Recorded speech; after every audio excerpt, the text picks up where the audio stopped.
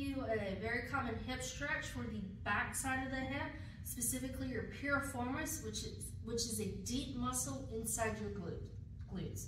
There are 3 ways to stretch this muscle. You can do it laying down, you can do it seated, or you can do it standing. So for laying down, feet are going to be flat on the floor. You're going to be laying down, obviously. Ankle's going to be over your knee, and you're going to bring this knee to your opposite shoulder. And you should be feeling this stretch in the middle part of your glute, deep inside. Same thing. You're going to put this ankle over this knee. Again, you're going to bring this knee to opposite shoulder. It's never going to touch, and that's okay.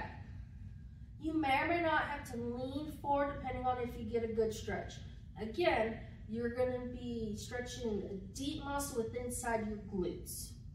Same thing to do it standing. This is a 2-for-1 special because you're also working on balance as well.